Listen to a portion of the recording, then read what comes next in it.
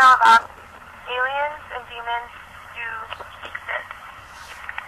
Reason being, I actually experienced it firsthand on a very normal day around 2 o'clock in the morning, probably a week ago.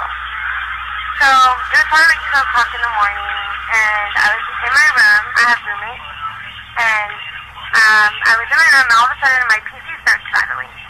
So I just started rattling, and it woke me up. So I turned it off, and then so I heard like this big scary noise in the house, a weird scary noise I never heard before, like abnormal noise. So I was waiting for my roommate to hurry up and get up because I was scared to get up to check to see what it was. So like about a couple minutes later, out of nowhere, I hear my roommate crying like a little boy, scared that he was going to be killed by the boogeyman. Like I've never heard a grown man, and mind you, my roommate, he's gangster. He doesn't lie. He's not a big liar. He wouldn't just make things up like that. So that's why I believe it. And I heard the noise. So, and my PC rattled.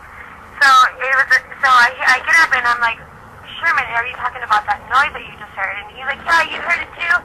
And he had chills all over his body. He said he saw a gray alien looking through his window, looking at him. And he was paralyzed for like a whole minute. So the reason he didn't come out was because he was paralyzed.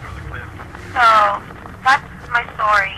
I believe in it. I've been traumatized ever since. I have to lean myself out every single night with the fake leans up from the store to go to sleep. And I've been traumatized. Storm with the grass.